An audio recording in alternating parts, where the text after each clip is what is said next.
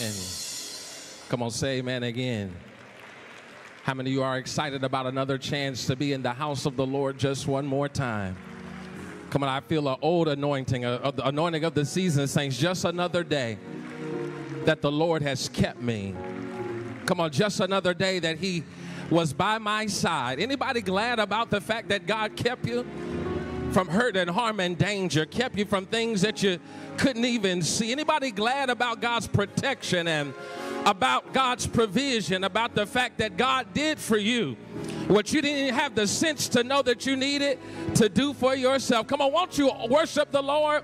Come on, just send up a sound of joy. Come on, send up a sound of worship. Send up a sound of praise. Send up some Judah. Why don't you open up your mouth and bless the Lord? Oh, my soul. Come on, and all that is within me, bless God's holy name. No matter what's going on around me, no matter what's happening in me, I've got a reason to give God praise. He's just been that kind of good. Been that kind of God. I don't know about you. Maybe you ain't had the week that I've had, but I was just glad when they said unto me, let us go into the house of the Lord. For those of you who are joining us online, I hope you're excited. I hope you can hear the sound of joy and excitement that is here in the sanctuary. We're so glad that you're here with us. You could have been anywhere in the world, but you are here with Friendship West. Do us a favor. Get into the spirit of some digital evangelism. Use that finger. Hit the like button. Then go ahead and hit share. Follow Friendship West across social media platforms so you can stay up to date with the latest that is going on here at the Wild Wild West. For those of you here who are here in the sanctuary, one more time, won't you give God praise? As we're delighted to be here on this 5th Sunday in the month of July. God didn't have to keep us or preserve us, but I am so glad that he did. We're going to sanctify and anoint this time of worship with a word of prayer. Would you just bow your head from wherever you are? Gracious God, our Father, we love you and we thank you. And we give you praise for this day because, Lord, you are good. In spite of bad situations, in spite of bad seasons, in spite of bad circumstances, in spite of bad people, you are still good. And so we come into this house. We're going to lift up our hands and open up our mouth and give you worship, a worship that is equal to your goodness in our life. Lord, for someone who is here standing in need, we ask that you would do what only you can do and provide and meet our need. Lord, we stand some in need of salvation, others in need of miracles, others in need of fresh revelation. Do that for us, we pray. We ask that you would meet us in our worship, that you would anoint those who are going to participate, Lord, from the choir stand, Lord, to the overflow, from the pulpit to the parking lot, from the ceiling to the floor. We ask that you would be satisfied with the sounds of worship that flow from this place. Lord, we give it up to you. We place our circumstances and our situations on the altar. We put our bitterness on the altar. We put our negative emotions on the altar. We pray and place our joylessness on the altar. We place our financial burden on the altar. We put the issues in our family on the altar, and we ask that you would be pleased. Lord, we put ourselves on the altar. We surrender our lives, our minds, our bodies, and souls to you as a living sacrifice, holy and acceptable unto God. And we pray that you would be satisfied and pleased with our service. Bless the preacher and the preached word. Bless those who stand in need is our prayer in the mighty name of Jesus. Let the church say, amen. Hallelujah, hallelujah. Come on, let's continue to give Lord praise. Bless the name. Look, here's what we want to do. We want to take a moment and share the celebration of those who are graduating from new members, orientation. Come on, can we give God praise for that? Amen. Here's what I'm going to let you do. Come on and be seated right where you are, and let's talk about why it is that we want to take this time to celebrate what's taking place by way of this graduation. Because during the month of July, we have been working our way through the 12th chapter of Romans, first couple of verses. And in verse 2, on the screen, it'll come up. It'll say that don't be conformed. Be not conformed to this world, but be transformed by the renewing of our minds. Yeah, that we might prove what is that good and acceptable and perfect will of God. It's in that place that we are going to take our cue as to why we ought to celebrate, because Friendship West is about that kind of transformed life. Our church motto is, that we're equipping changed people to change the world. Our church theme is that we're making disciples to make a difference. We're about that changed life. Here's the awesome thing is that as we continue reading in the further verses of Romans 12, we get another sense as to why we ought to celebrate and what that transformation of life looks like. So here it is in verses 4 and 5. When you get a chance, check it out. It talks about the idea, for just as we are in one body, I have many members, and each member has a different function. So it is in the body of Christ. We're in the body of Christ. That means there are two things. We're to have a renewed mind regarding community consciousness and also our Christian calling. Let's check it out. Our community consciousness is that we are part of the body. Because we're in the body, we don't understand our identity, our significance, our power is coming just from us, but as part of what takes place in community so that we can make a difference in the community. And so we celebrate with those who are in community. In fact, it's in the 15th verse of Romans 12 that it tells us to rejoice with those who rejoice. So we celebrate because we're all in community together. But secondly, not only community consciousness, but also our Christian calling. Check out what it says. We're members, and like members of the body, like eyes and ears and hands and feet, and each has a different function, that we also are members with a mission. We have a specific place where we're fit and a special place where we're to function. And consequently, what takes place is we are celebrating that persons have made their way through new members orientation in order to discover their fit and their function. Let me say it a different way. In the body of Christ, everybody has a part to play and a place to slay. And when we recognize that none of us can be all we're supposed to be until all of us are about what God has called us to be, then what we do is we celebrate when persons are in that space. That's why we celebrate. Now check this out. One of the things that's important for us to recognize is that because we take community so seriously, they don't even go through their orientation individually, but in what we call beloved community groups. And so we're celebrating these groups, these community groups, as they come through.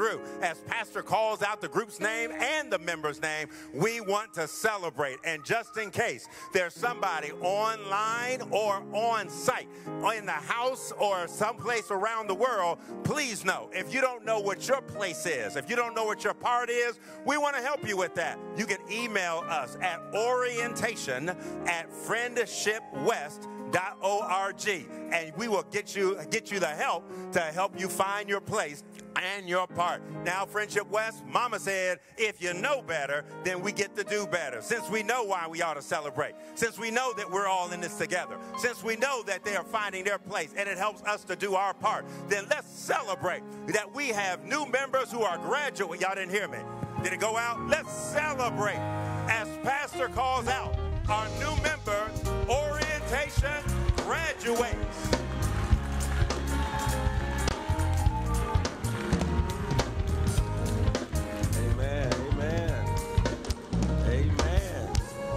The doors of the church are open.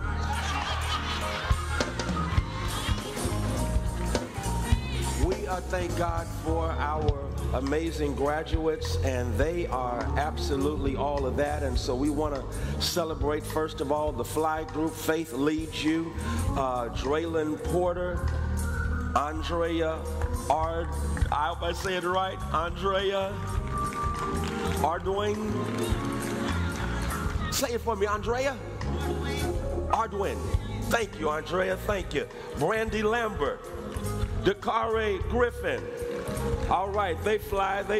Kirsten Bradford. Labrisha James. Kathy Kinney. Tompea Coleman. Y'all fly. Nikki Gibson. Yakara Israel. Raven Harris. Lisa Pipkins. Jasmine Starr, Harmony Ward, Kelsey Morrow, Daria Johnson. Listen, the Fly Group, they've already, as their community project together, they raise money for our scholarship fund. They just joined already, giving up to the scholarship fund. Yes. And then we have the Warrior Women of Christ, the Warrior Women of Christ, Lysandra Courtney, Karen Hebron, Nitra Tate. All right, please stand. Are they here? Huh? Oh, they're online. They're online. All right, they're online. And then we have the Spiritual Walker. Hey, there y'all are. What's up? What's up? Give them love. Give them love.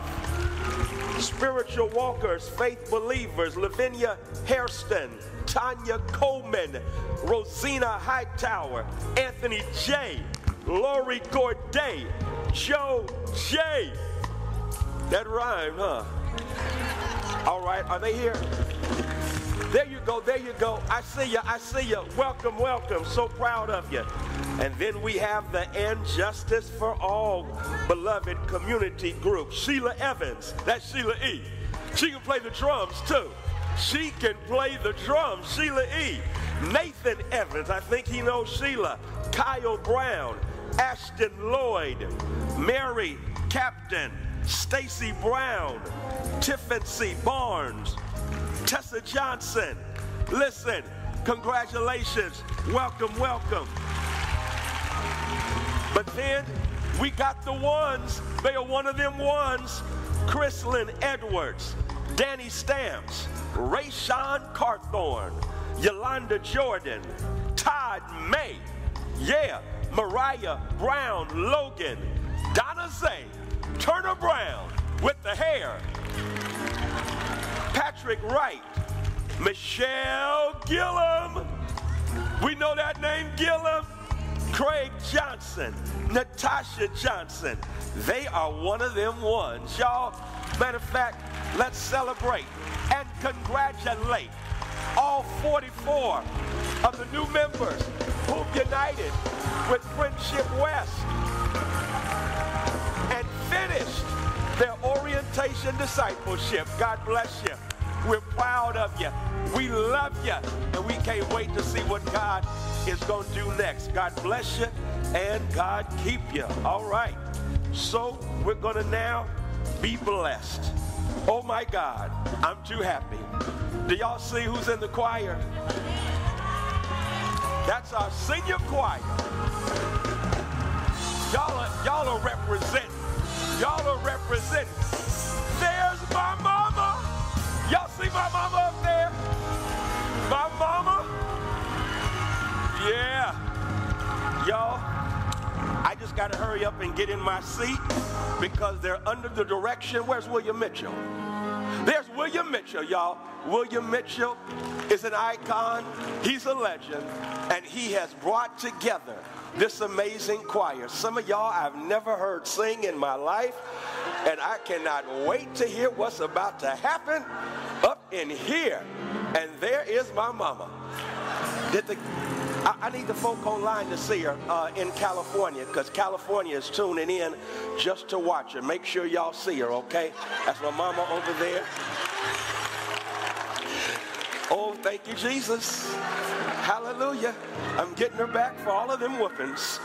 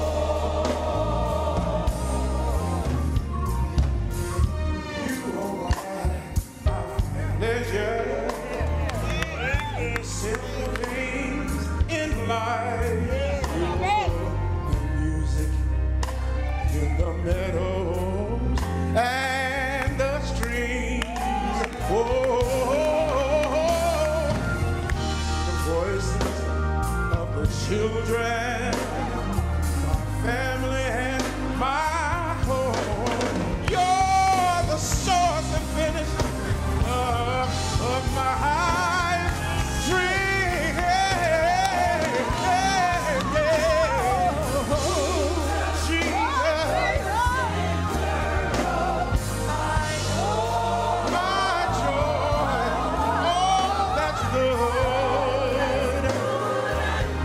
Said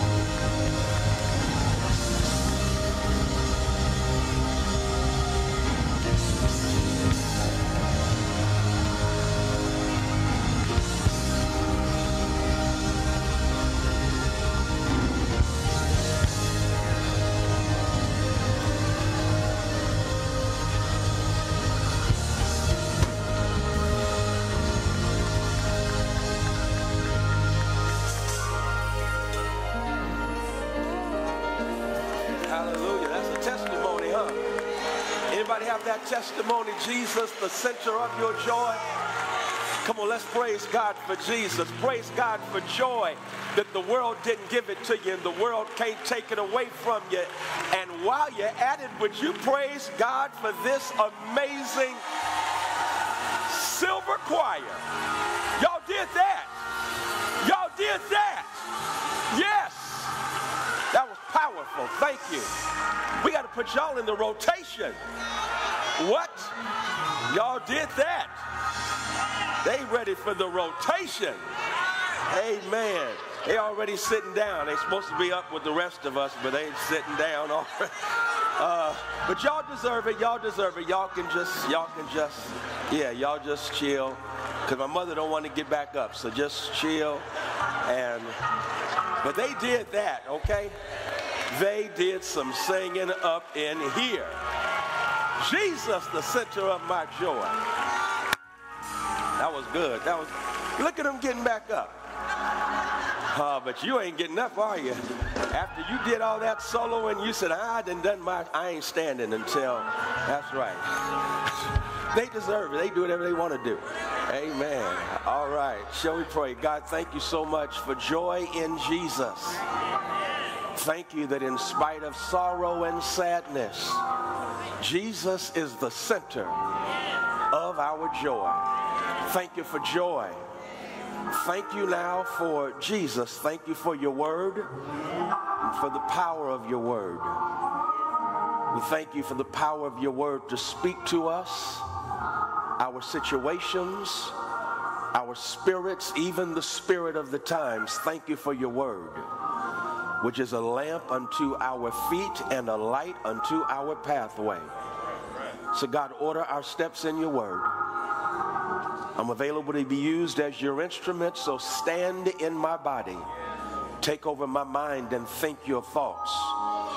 Take my mouth now and speak, bless, and give power to your word. May your word go forth in such a way that none of us leave this experience online or in the house the same way we came. In Jesus' name, amen. Amen. I want to call your attention to Romans chapter 12. Romans chapter 12. And there in Romans chapter 12, verse 2, we find the words of our text for this message. I'm going to read in your hearing from the New Living Translation of the Greek New Testament, Romans chapter 12, verse 2. It reads, "Don't copy the behavior and customs of this world, but let God transform you into a new person by changing the way you think. Then you will learn to know God's will for you, which is good and pleasing and perfect." You may be seated in God's presence. I want to put a tag on this text, and in these few moments I'd like to use as a subject from which to preach, being down with what God is up to. Being down with what God is up to. In writing the story of your life, be careful not to give anyone else the pen. I wish that was original with me, but I borrow it from Champagne Poppy, Drake. Drake, in one of his songs, says, when you are writing the story of your life, make sure that you don't put the pen in someone else's hand. That's a bar right there. Because in a real sense, if you're not careful, others will draw up a job description for your life that they expect you to live down to. And the moment you step outside of the box of what they define you as, they immediately critique you, attack you, and talk bad about you. And so Drake said, as you are writing your own autobiography, make sure you don't give anyone else the pen. Why? Because there are those, especially if you are talented and with gifts, who will use your talent in order to finance their own dreams. In a real sense, they will use you, even abuse you, until they have no use for you. And so Drake is on to something when he says says, as you are writing your story, make sure you don't give anyone else the pen. But then, my sisters and brothers, I also must share with you a quote from the late great preacher J. Wallace Hamilton, who said, our lives are like novels in which we intend to write one story, but then life writes a different story. And already I'm in somebody's Kool-Aid. I just called out your flavor, because you have your dreams, you have your plans, you have your desires and aspirations, only to have them bump into this thing called life. Our lives are like novels. We are trying to write our story. According to J. Wallace Hamilton, we intend to write one story, but life has a way of editing our story, and before you know it, where we end up has nothing to do with where we planned on being. Who am I talking to that can honestly say, yes, I've tried to write with the pen of my own agency my life story, only to have it edited for me, and now where I planned on being and where I actually am ain't got much to do with each other. Why? Because my sisters and brothers, life is a trip and will take you places you never plan on going. And so you have life acting up, you have people acting up. I can give you both of them. I see my E-Gamma brothers, and they know this name well.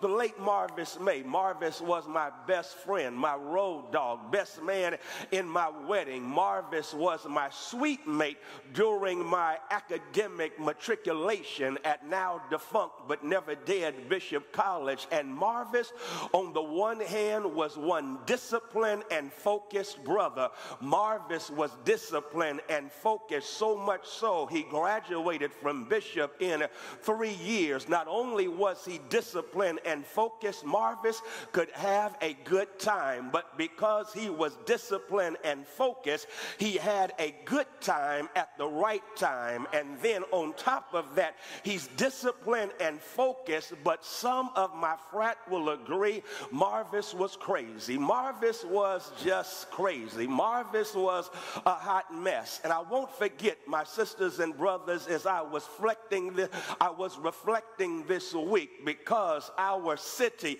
it could have been so much hotter, but somehow some ice cold showed up and kept the temperature from going up to 130 degrees. And so you ought to be thanking God that it didn't get as hot as it could have, because the ice cold brothers of Alpha Phi Alpha cooled things down. And my sisters and brothers, I'm reflecting on my time as I was matriculating at Bishop and a part of E-Gamma. But check this out, before we pledge, Marvis and I, we are sweet mates. And Marcus, this is before you got to Bishop and we're sweet mates. Check out what you missed, Marcus. We had this particular living room that was between two rooms. Marvis on this side, I'm on this side. And Marvis hated the fact, because I told you he's focused and disciplined, and as a consequence of being focused and disciplined, he did not believe that we should have meetings in the living room while we were having our classes during the week. And yet every single night I would host our friends, and we would sit up and solve the problems of the world.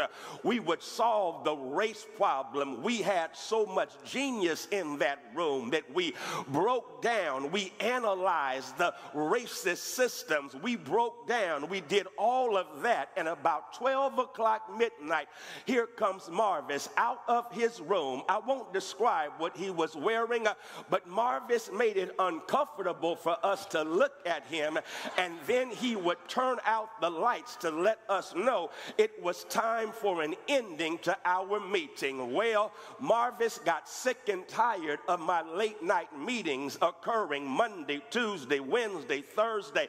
And Marvis, one particular Wednesday, it was in January, it's cold and semester has just started. All of us in the suite have 8 o'clock classes, and y'all know what Marvis did?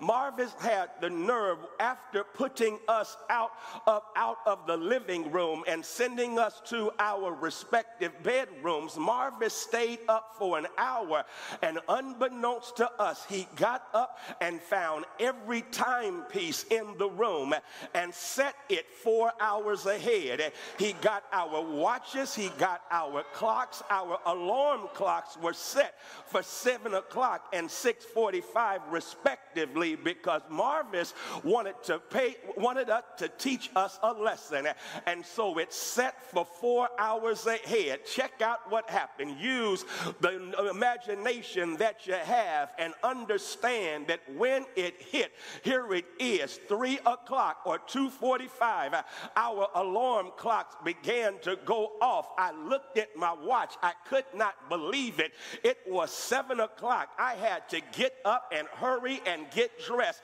And y'all, all of us, I wish you could see us on the screen of your anointed imagination, rushing to get dressed, fighting over who was going to take the first shower, and then running down the steps. Outside, it's dark. We understand it's February, late January. It's supposed to be dark, but this dark, and I ran to the building where my class was. Once I got to the building, a security guard was calling my name and asking me what I was doing.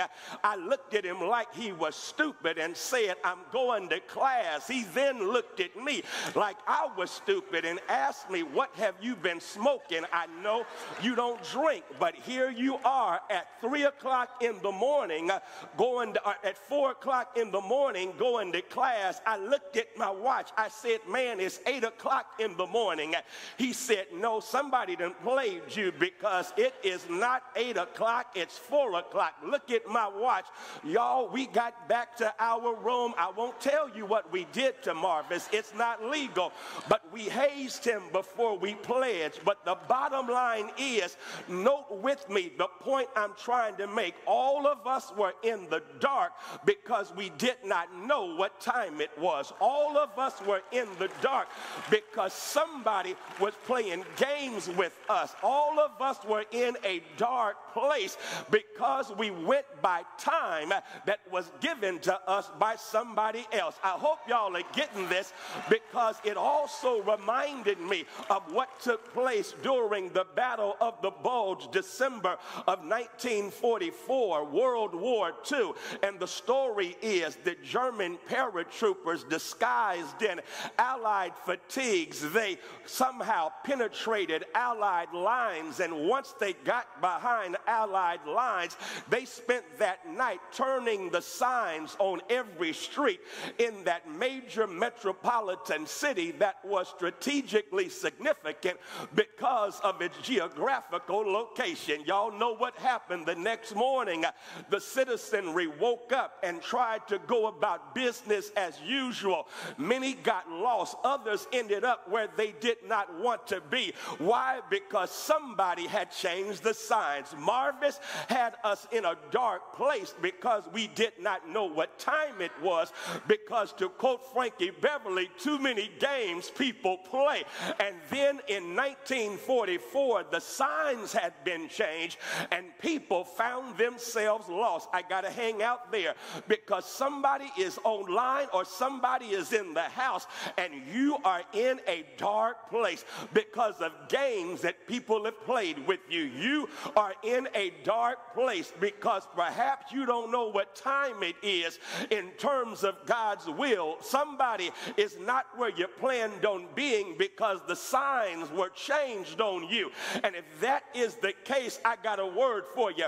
The word is, we serve a God who basically says if you connect with God, God is so good that God will navigate you through your nightmare. God will somehow direct you through your dark places. God will ensure that when others play games with you, that God gets on your side and you say checkmate to the game they trying to play. I think that's where I'm trying to go, because that's what the Apostle Paul is writing as he writes the Christians in Rome, which is a trip by itself. They are the othered of the other. They are on the margins because they are seen, I've shared with you, as a religious sect of the sect that was called Judaism. And so here they are, the othered of the othered, in the shadows of the Roman Empire, claiming that they are following the one who is the light of the world. One more time, understand that for them to worship Jesus and declare that he was Lord was in a real sense a revolutionary, even subversive approach politically, because Caesar referred to himself as Lord. Caesar referred to himself as Lord of the earth, of the sky, and of the sea. And Caesar also referred to himself as Savior. Understand, the word Savior and Lord in biblical antiquity, they were political terms. And so for Jesus to be referred to as Savior and Lord was a slap in the face of the emperor and the Roman Empire. And so understand, that is why, my sisters and brothers, the people of God who Paul is addressing in this text, they find themselves othered. They find themselves as subversive in a Roman Empire that is against them. And yet look what the Bible says. Paul lets them know in chapter 12 verse 1 that worship, watch this, ain't just something you do on Sunday.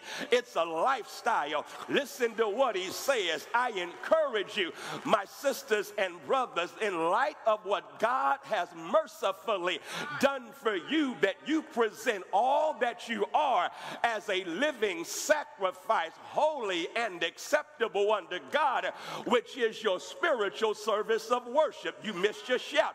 He does not say show up on Sunday and get your worship on. He says no, every single day of your life. I want your life to be of such that you are ascribing worth to God. And y'all, I've discovered if I worship God all week long, when Sunday shows up, I don't have to have a praise team to rile me up. I don't need the preacher to be God's cheerleader, because I've been worshiping God all week long. I've been walking in worship. What is worship? Worship means I ascribe worth to God. Y'all didn't shout. And in the Greek New Testament, it means to kiss the hand of God. It's the picture of a lap dog that is licking the hand of its owner. Have you ever seen a lap dog lick the hands of its owner? Y'all know why it's doing that. It's doing that because those hands feed it. Those hands protect it. Those hands pick it up and carry it when it can't carry itself. I'm going to go ahead and shout myself, because every single day of my life I find myself having to lick the hand of God, because those hands have fed me. Those hands have provided for me. Those hands have protected me.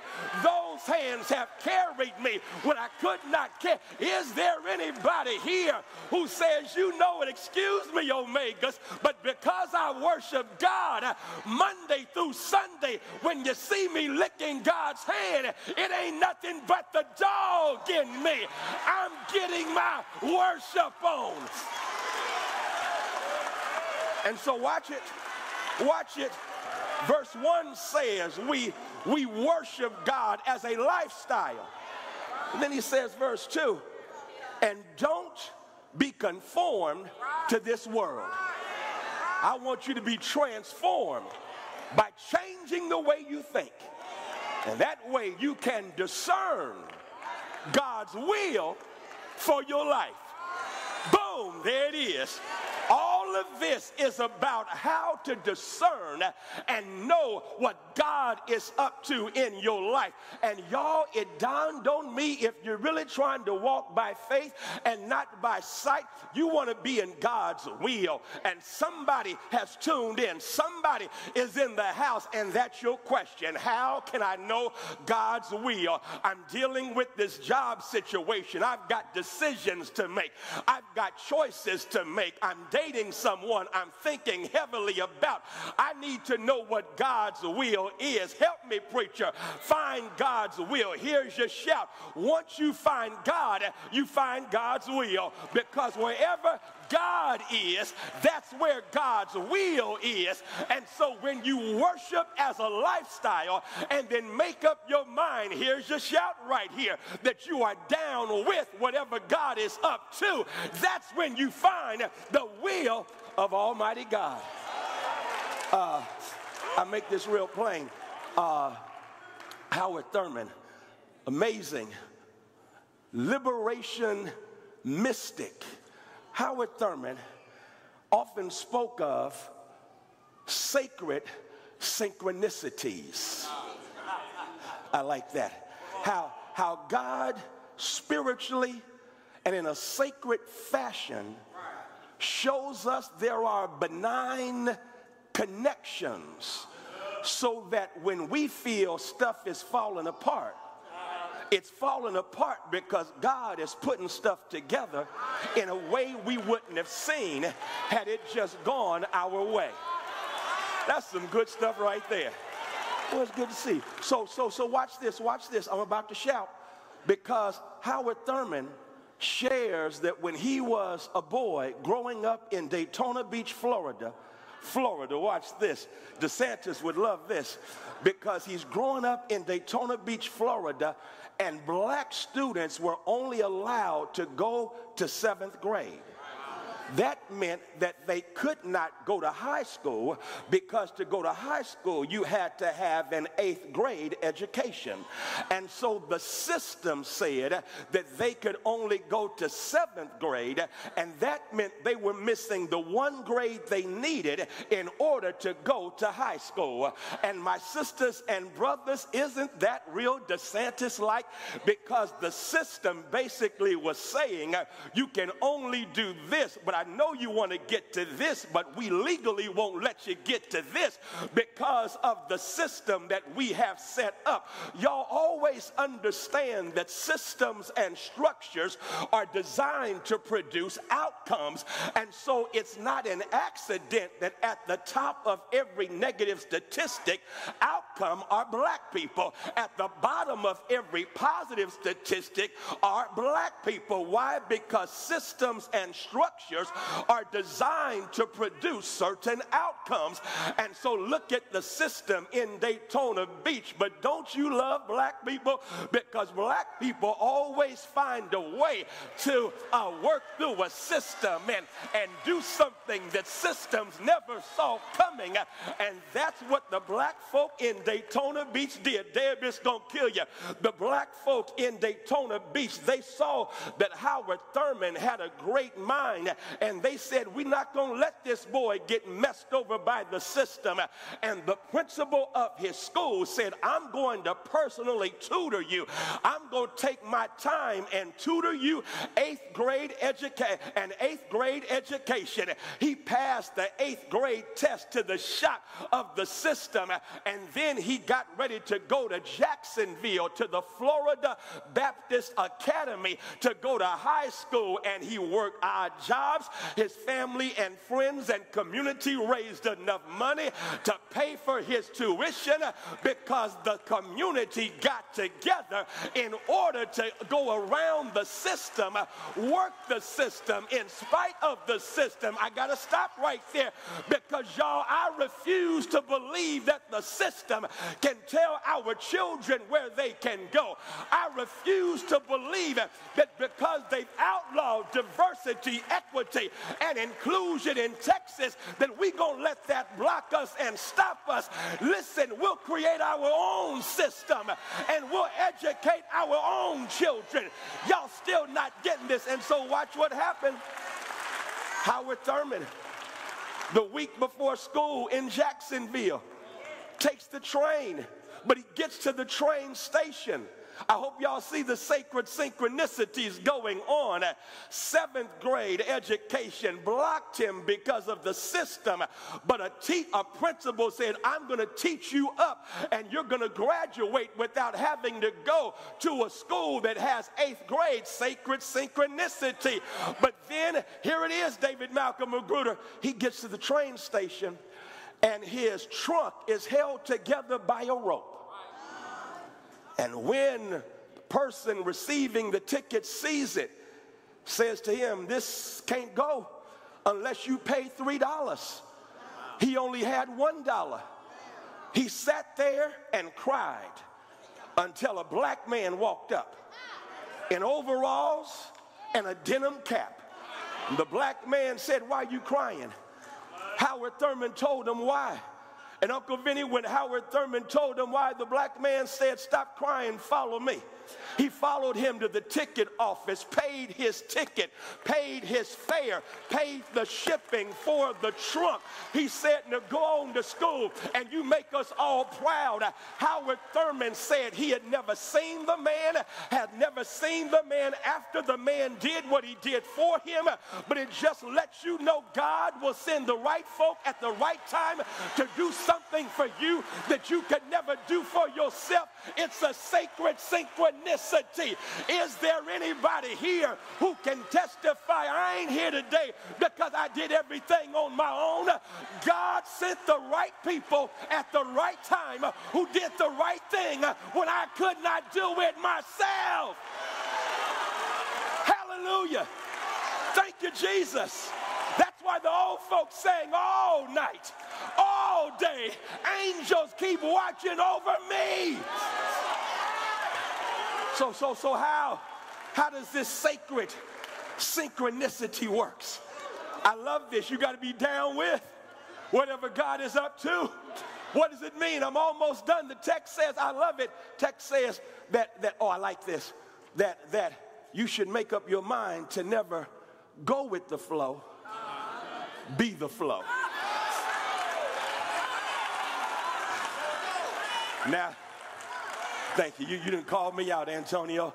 That's Hov. That ain't me. That's Jay-Z. Jay-Z said, don't just go with the flow. Be the flow. Because the flow, if you go with it, will take you some places you never should have gone. Oh, y'all can play holy on me with you all you want to, but some of y'all done dated some flows.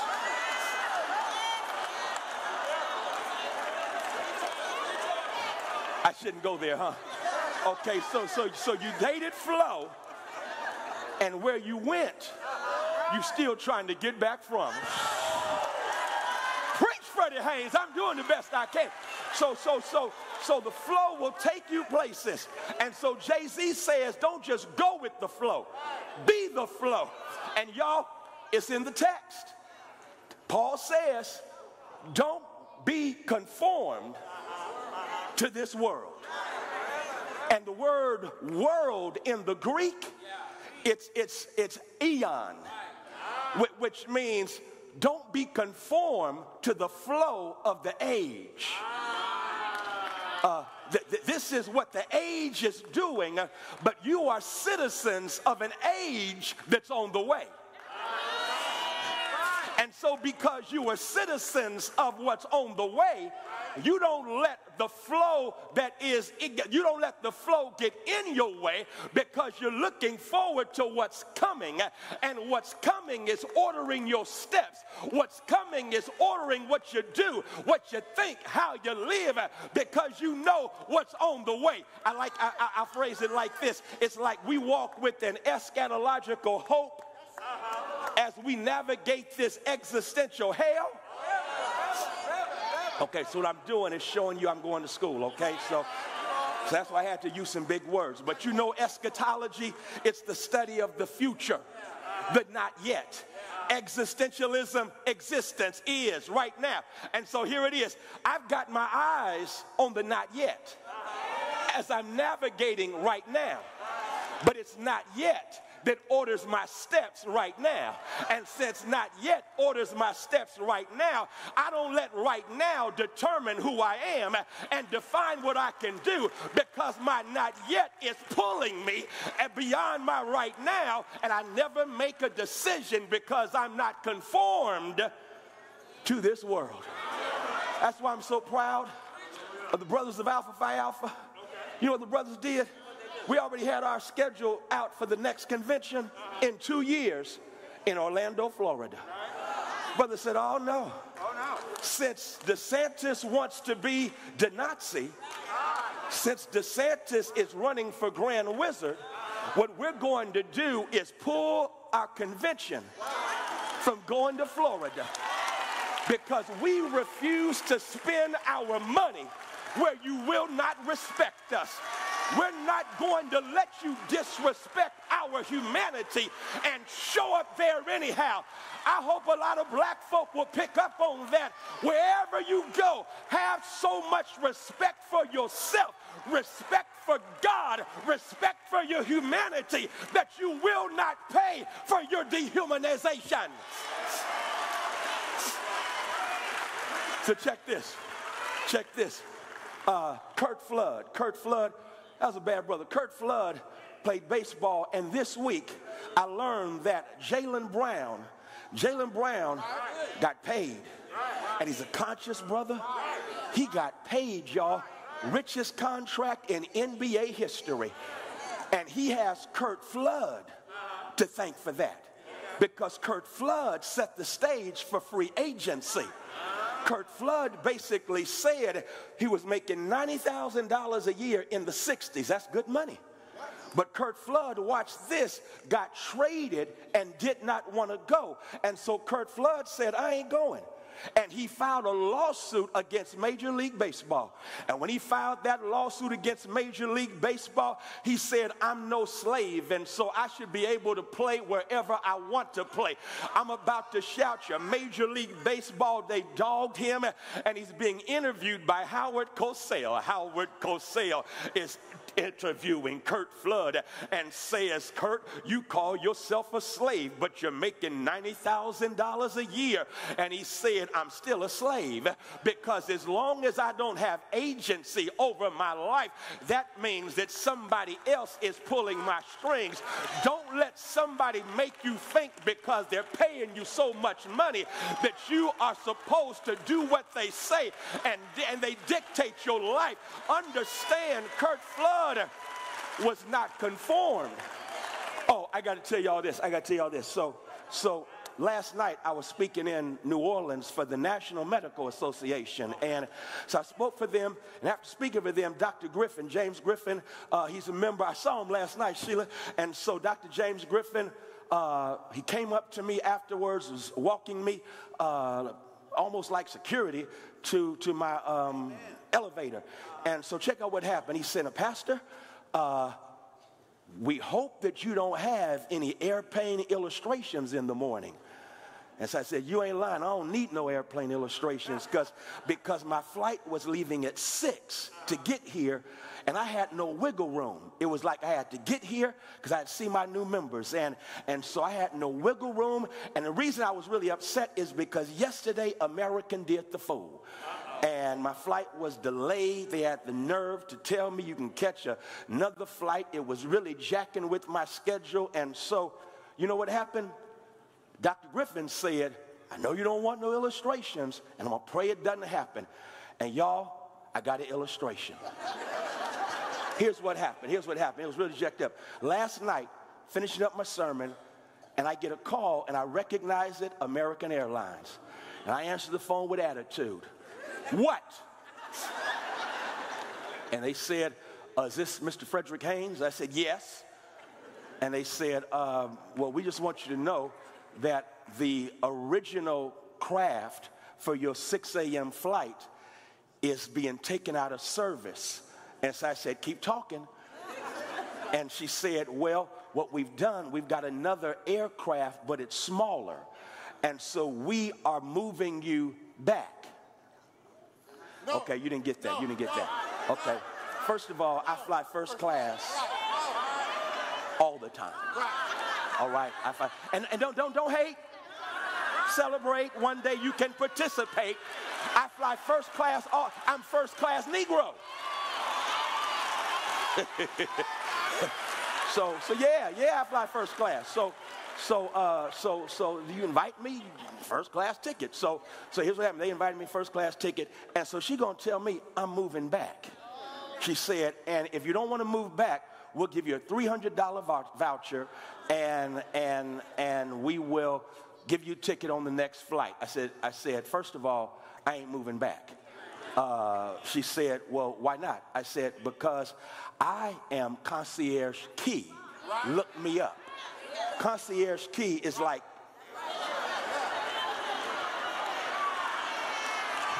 so, and I ain't bragging, I'm testifying. Here it is. So she said, you're concierge key? I said, look me up. And then she said, oh, well, no, you don't have to move to the back. We will keep you right where you are, because I didn't know you were concierge key. And y'all, I went biggie. If you don't know, and this morning, I rode in my first class seat on the original flight because she was trying to make me go with the flow. The flow would have been to accept whatever she was giving me, but because I know who I am, because I know what I got going for me, I ain't going back. I done flown too much. I done been through too much. I done worked too hard. I done paid too much for you to send me back. I ain't just talking about a flight. I'm talking about your life. You've been through too much. You paid too much of a price. And you better tell anybody that tries to set you back, I ain't going back, because I know who I am. And if you don't know,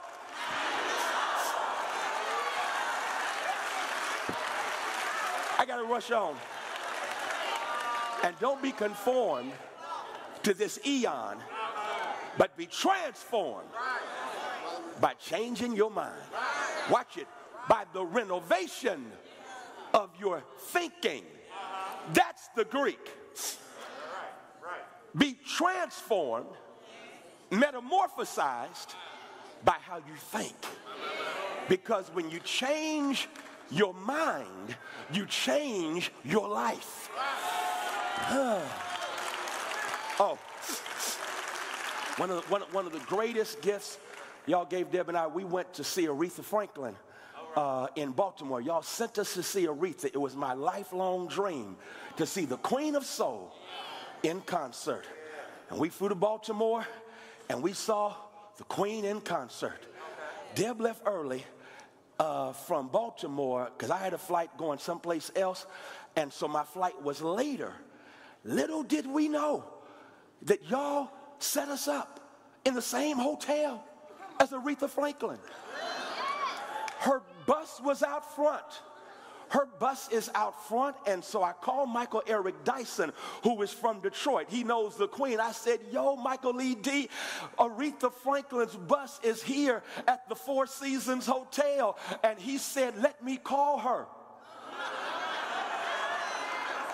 Got her on speed dial, called Aretha Franklin, told Aretha Franklin, you got to meet this preacher. You got to hear this preacher. He's at your hotel. Aretha says, tell him don't leave, but I'm on my way downstairs and to meet me on the bus.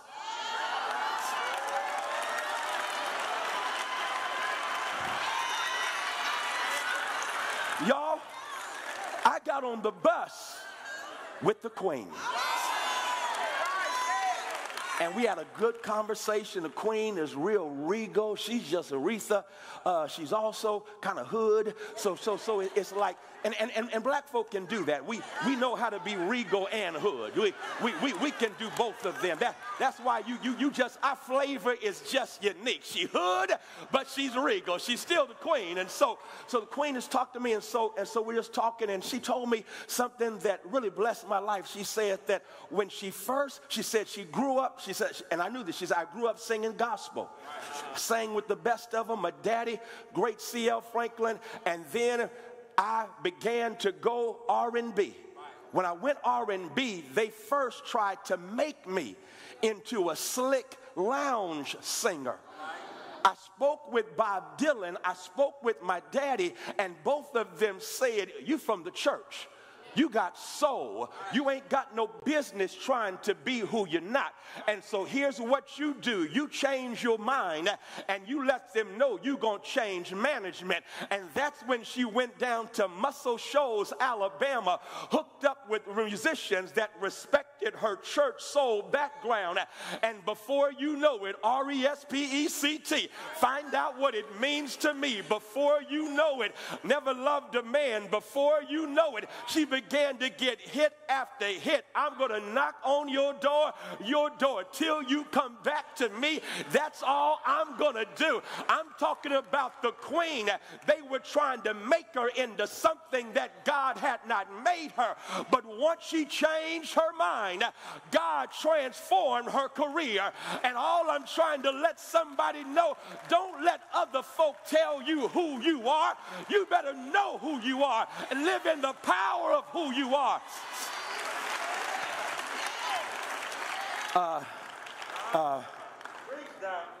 Who was it? He wrote Miseducation. Carter G. Woodson. Carter G. Woodson testifies. This is really good right here. Carter G. Woodson testifies that he had the brain power. He goes to Harvard to earn a PhD.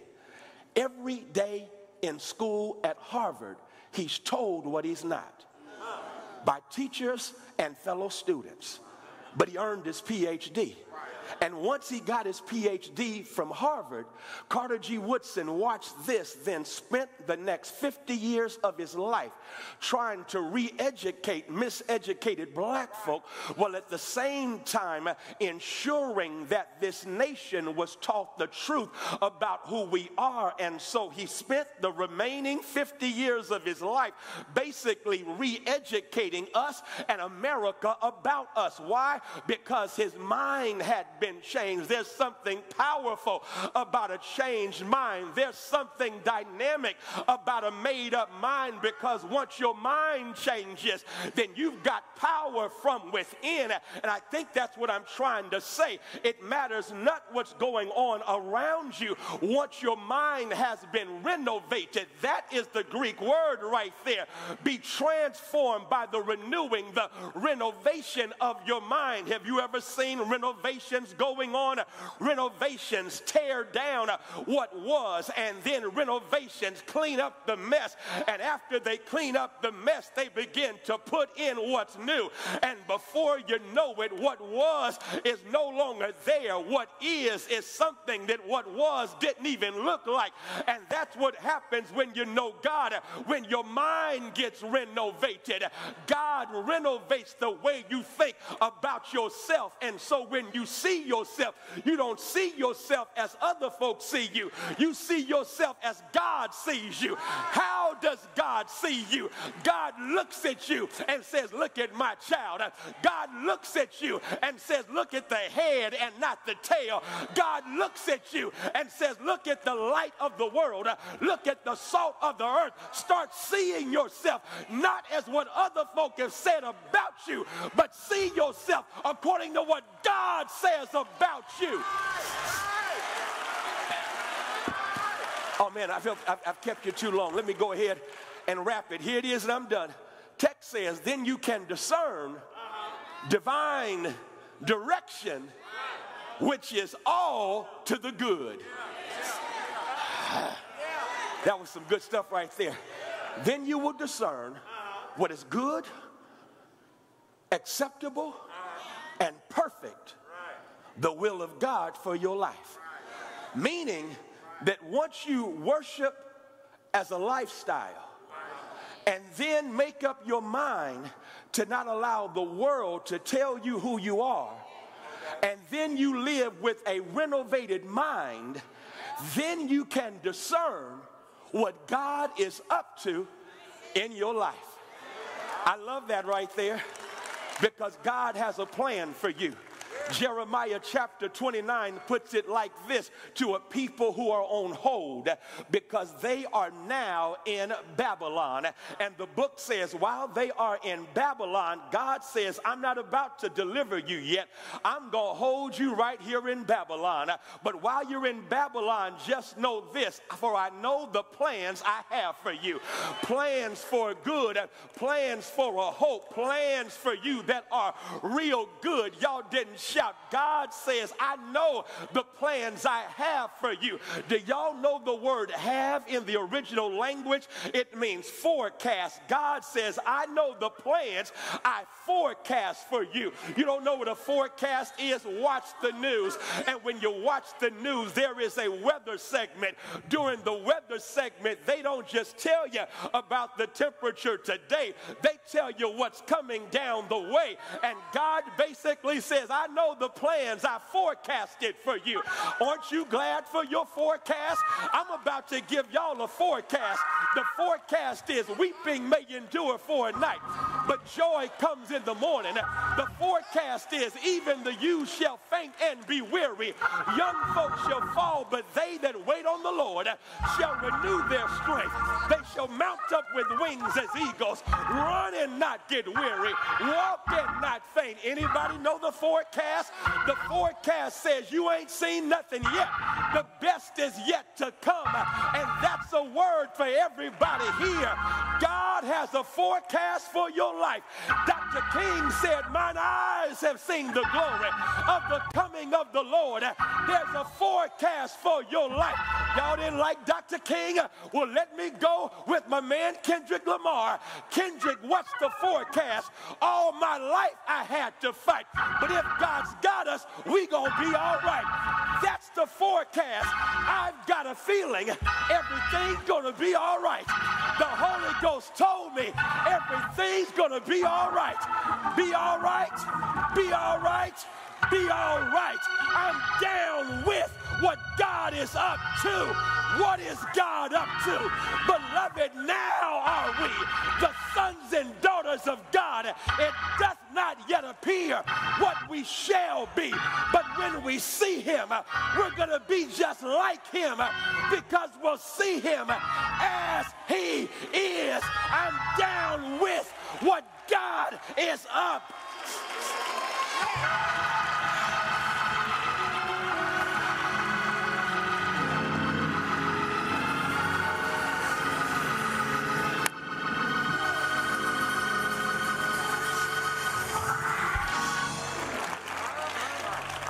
Hallelujah. Somebody has tuned in.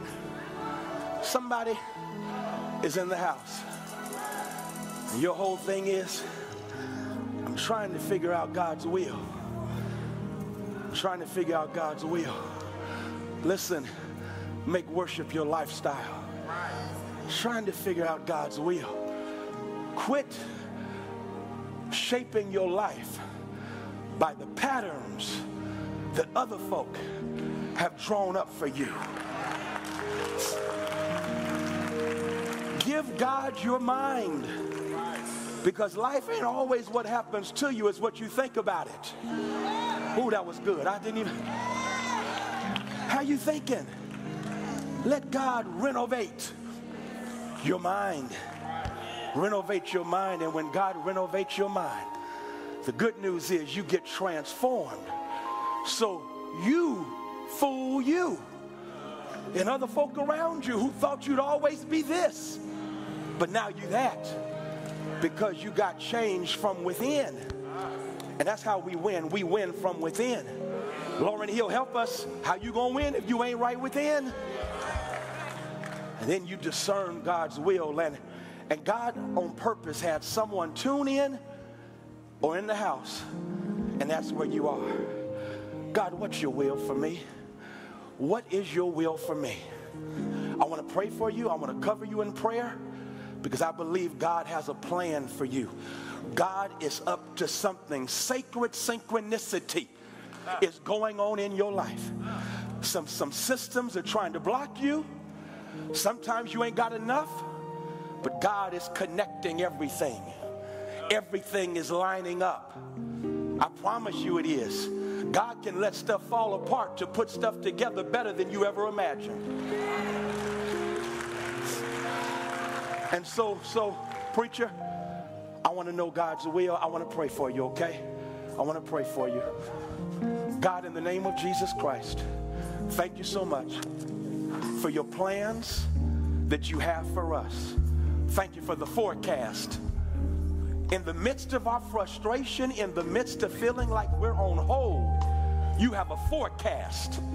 And thank you that the forecast is sunny, S-O-N-N-Y. Thank you for your son being in our forecast. And God, right now, I'm covering in prayer each and every one of these, your children, trying to figure out your will. Draw them closer and closer to you. Matter of fact, draw them so close to you that their prayer every day is, have thine own way, Lord, have thine own way. You are the potter, we are the clay. Now mold us and make us after your will. While we're waiting, yielded and still, draw us nearer, blessed Lord. Draw us close to you in the name of Jesus Christ. And as you draw us close to you, please, God, give us that worshiping spirit every day. Please, God, in the name of Jesus Christ, deliver us from trying to please other people. Deliver us from tripping on what other folk think about us. And help us to be transformed by the way you renovate our thinking. Show us your will in Jesus' name. Now, God, I pray for those who don't have a relationship with you. May they know if they want your prayers, they got to know you. Save the lost. Bring home to your church those who have no church home. May they feel your will even right now. In Jesus' name. Listen, as you continue praying, if you are in the house or online, and you know good and well it's time for you to give your life to Jesus Christ, I want you right now, my sister, my brother, man, girl, boy, woman, however you self-identify, here's what you do. Stand up, step out of the aisle you're in, come on down front and give your life to Jesus Christ. Today is a mighty good day to get your life straight. Come on down and do it right now. God is speaking. Bless you, bro, bless you. Somebody else. I'm so glad bro came down. You know why? Because here's the deal. You sitting out there and your thing is, I don't know if I should go up there or wait. And God touched him. So what you waiting on now? Now is the time. If you're here and you want to get in God's will, you're here. You want to be down with what God is up to. Why don't you right now stand up, step out, come on down and give your life to Jesus Christ. Bless your heart. I see y'all coming. Somebody else, come on right now. You want to be down with what God is up to? Come on, stand up, step out, come on down. Give your life to Christ. Come on, come on, come on. They coming, y'all. Come on, encourage them, encourage them. Somebody else, somebody else. What you waiting on? Come on. You want to be in God's will? You want to know God's will, God's plan? Here's what you do. Stand up, step out, come on down. You got to get with God to get in God's will. Stand up, step out, come on down. Give your life to Jesus Christ. Preacher, I got that part first. But here it is. I want to join church. I feel God leading me to join church. If that's you, listen, don't you want to be in community with people on the way to being what they're supposed to be? We're not perfect, but we're forgiven, and we're trying to live this thing on purpose. So if you're here and you're saying, preacher, I feel led to join this church, we'd love to have you. I'd love to be your pastor. Stand up, step out, come on down and join church. Preacher, I used to go to church. I stopped going. I'm ready to get back in church. Come on, stand up, step out, come on down, and let's join church. Preacher, here's my deal. I just moved to Dallas, Fort Worth from another area. I got a church home back there, but now I live here, work here, go to school here.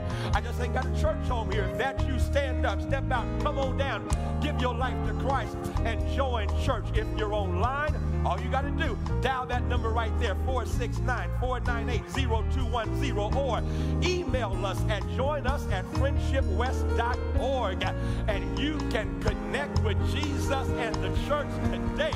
You're still coming. Bless your heart. Watch this. Here it is. We're getting ready to stand. When we stand, that's your signal. Stand up, step out, come on down, give your life to Christ, join church.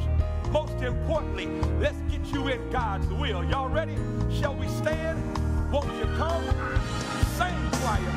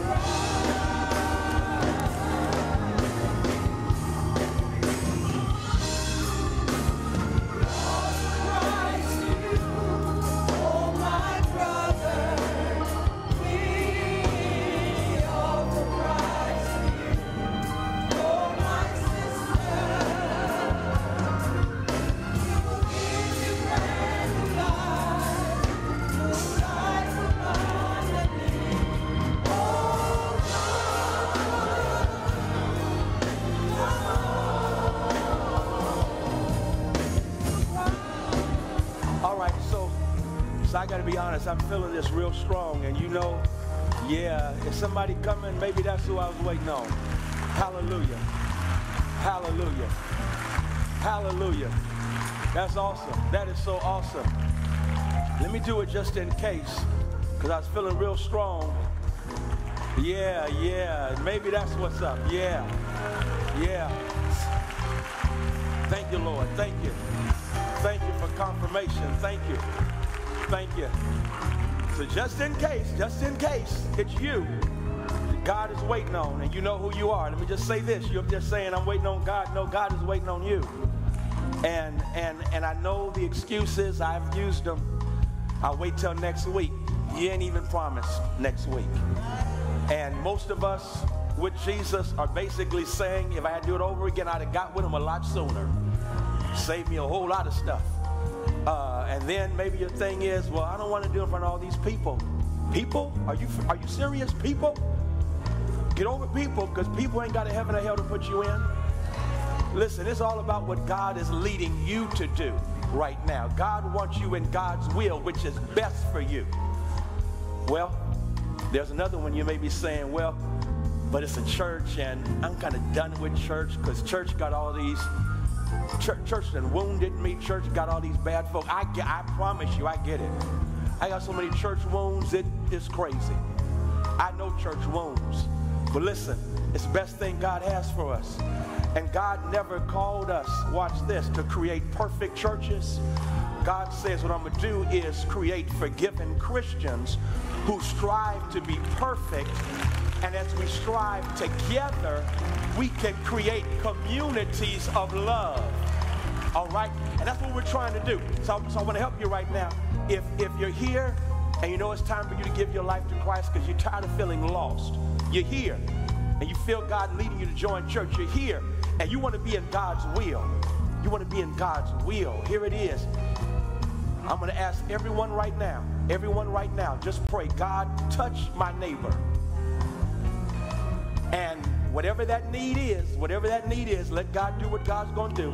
So somebody's prayed for you right now, okay? I need you to know that. Somebody's prayed for you. If you're here, you're not saved, you're here, you're ready to give your life to Christ, you're here. You know, you got to get in God's will, because if you don't get in God's will, life just won't. All right? That was kind of good. I could have used that. Or you feel God leading you to join church. Choir's going to sing one more round, and as they're singing, that's for you. Come on, from the balcony, main floor risers, come on, give your life to Christ, join church, be down with what God is up to. Come on.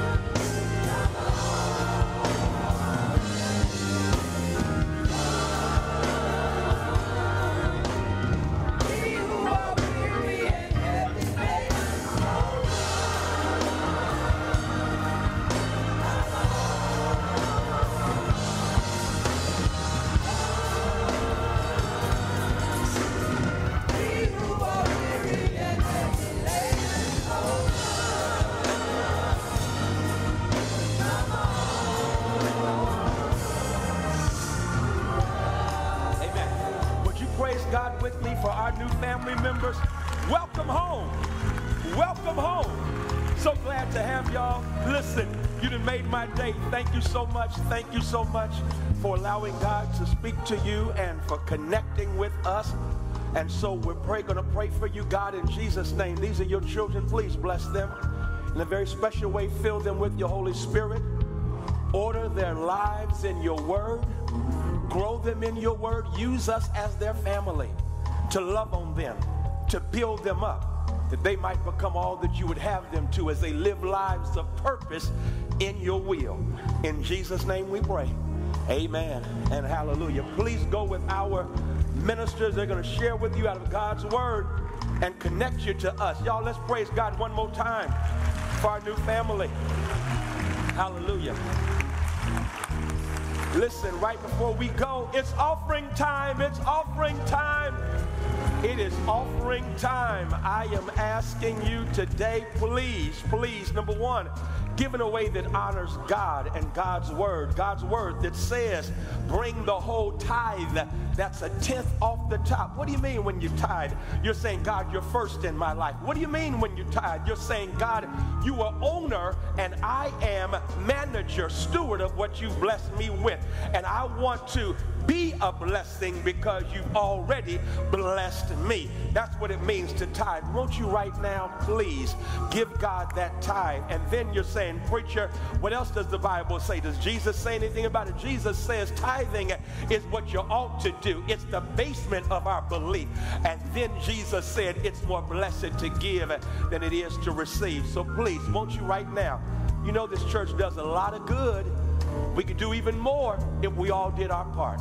So please, won't you right now give in a liberal and loving way? You can text to give 972-200-9419. You text FWBC to that number and the amount where it designates. And then you can scan the QR code. Just use your phone, take that picture, scan the QR code, give through that vehicle. Or if you have the Givelify app, search out Friendship West, give through that vehicle, and that works. And then you can also give via our website, friendshipwest.org, and our app, FWBC app.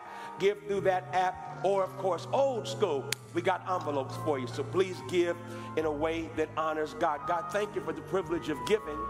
Thank you for giving to us so generously. The blessed gift and giver, use these gifts, that through them your kingdom will come and will be done on earth as it is in heaven. In Jesus' name we pray. Amen and hallelujah. Listen, we're getting ready to go, but I want to shout out my E-Gamma brothers who are here. So glad to see y'all. Mark Stewart, stand up, Mark. Mark Stewart is here from Indianapolis, Indiana. We went to school. He pledged me. He pledged me back when hazing was allowed. And so just want y'all to know he hazed me a whole lot. And very seriously, a good brother right there. I've always looked up to him and appreciate him so much, Mark. Proud of you, man, and all God is doing through you.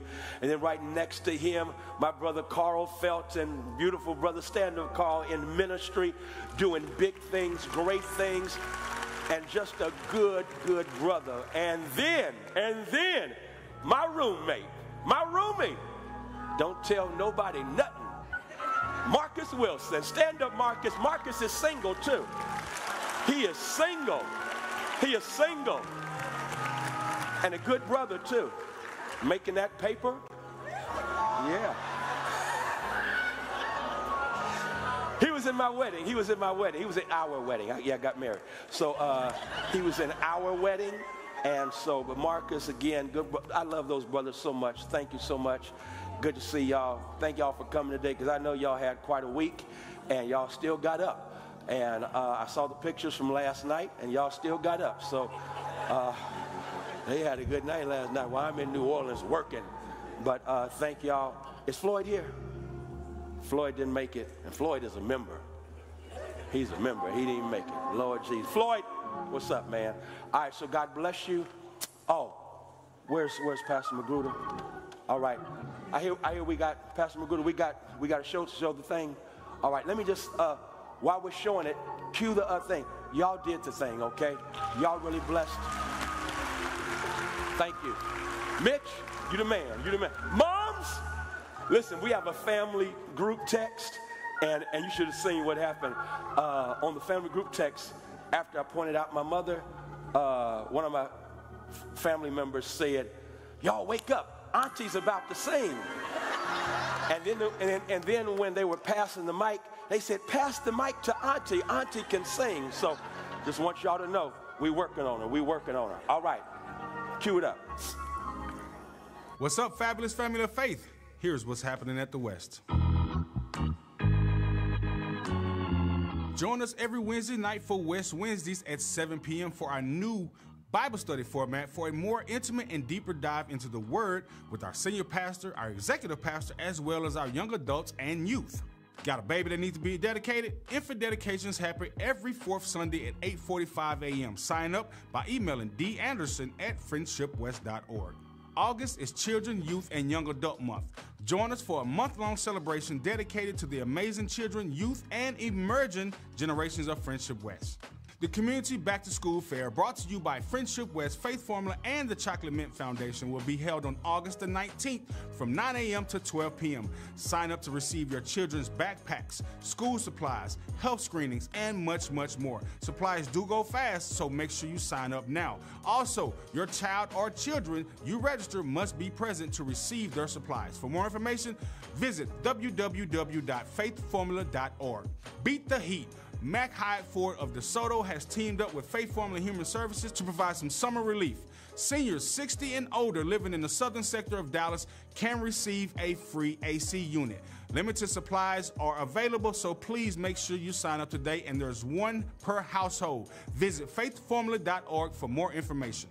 Season 3 of Fannie Lou's Classroom is almost here. Tune in live Thursdays at noon for Fannie Lou's Classroom with host Reverend Danielle Ayers. Subscribe to the podcast on YouTube at Fannie Lou's Classroom so you can stay tuned with the critical social issues that lead to advocacy, activism, and action. To learn more about getting involved, possibly being a sponsor, or advertising opportunities, or if you require support, don't hesitate to get in touch with them by email at flc@friendshipwest.org or call 972-228-5266. If you or a member of your family are in need of spiritual care, if you need to report a family hospitalization, or if you need to share the devastating news of the loss of a loved one with your church family, please do not hesitate to call the Pastoral Care Hotline at 972-228-7241. You can also send us an email to pastoralcare@friendshipwest.org. Both the hotline and the email will be checked on a daily basis. Our church leadership is here and prepared to respond to your pastoral care needs. Also, the Comforters community helps those who are struggling or going through difficult times, maybe through a traumatic period in your life, be it from a divorce, death, severe illness, or any other number of reasons people need assistance and encouragement going through the stresses and difficulties of life. You can join the Comforters community every first Saturday of the month, immediately following PALS in room D103. For more information, you can also email them at comforters@friendshipwest.org. What's up? You trying to get baptized? Baptism are held every fourth Sunday of the month at 9 a.m. Space is limited, so sign up today by emailing baptism@friendshipwest.org. Stay locked in with all things Friendship West by following us on all social media platforms and, of course, our YouTube channel. You can also stay up to date by signing up for our text alerts by simply texting FWBCINFO to the number 28950. That's FWBCINFO to the number 28950. Matter of fact, do it right now. Pull out your phone, text FWBC info to the number 28950. Well, unfortunately, that's all I have for you for this week's edition of What's Happening at the West. But before we go, we would like to thank each and every one of you, especially our visitors who took the time to check us out this Sunday, whether you're in the house or online. We know that you could have went anywhere else in the world, but you decided to worship with us, and for that, we're grateful. And if you have a church home, we are praying for you and that ministry. But if you are church homeless, we would love for you to join us, and Pastor Haynes would love to be your pastor. Here at the Wild Wild West, we are large enough to serve you, but small enough to love you. So, in your search for a church, you can end your request at Friendship West. Why? Because at Friendship West, we ain't got nothing but love for you. Peace. All right, God bless you. Listen, did Pastor Magruder go to the other side already with the new members? Pastor Magruder, come here for a second, Doc. Come here. This is Pastor David Malcolm Magruder. He was not here last Sunday, and because he was over in Cambridge, England, receiving his Master's of Studies degree. And so this is a Master of Studies on the PhD route. David Malcolm Magruder. Not Cambridge, Texas, not Cambridge, Massachusetts, Cambridge. How many of y'all got a degree from Cambridge? This is a bad Negro right here. So we're going to do something real special for him. If you have a gift you want to give him, that'd be cool. But next Sunday, I want us to hear what a Cambridge preacher sounds like. So next Sunday, we're going to hear a Cambridge preacher hoop. All right. The only Cambridge, you the Cambridge hooper. The Lord bless you. The Lord keep you. The Lord cause God's face to shine on you and be gracious unto you. The Lord lift up the light of God's countenance upon you, grant you peace. Go now in the power of God's Holy Spirit. Make sure you down with what God is up to. In Jesus' name, peace.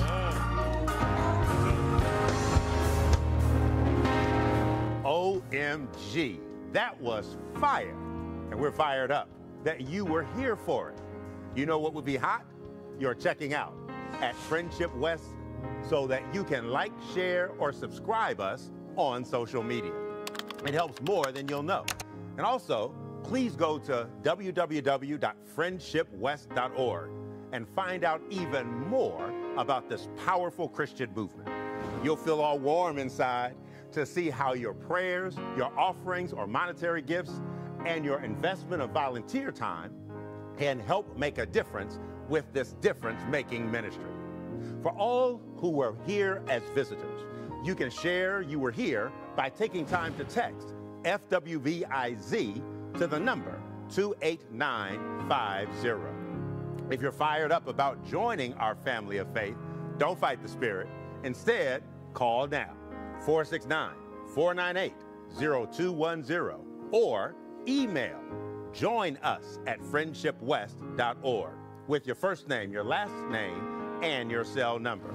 Either way, it will be lit to hear from you. West Baptist Church.